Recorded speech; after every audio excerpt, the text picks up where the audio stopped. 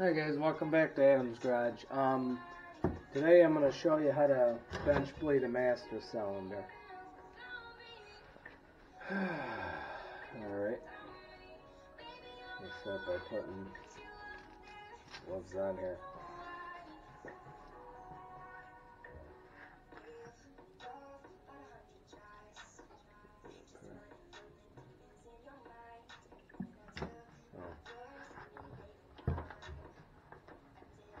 Push the piston in. You just do that. Do that till all the air comes out.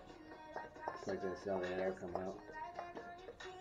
And then you put it in. You want to make sure all the air is, you bench bleed all the air out of this before you put it in the system. And second, if you're watching this video, you're probably doing this on an ABS system. So let's see here. ABS pump. You got to make sure you bleed this too. I found this out the hard way with these stupid ABS systems. You bleed the master out, all the air goes to here too. So you got to make sure you open each one of these individual lines up.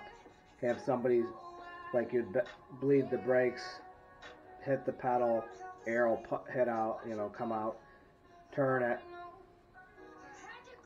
close it, and like you would normally bleed, all four sides and stuff. So you got to do that to each one of these on this ABS motor until all the air comes out, and then you do your normal bleed on all four tires and everything.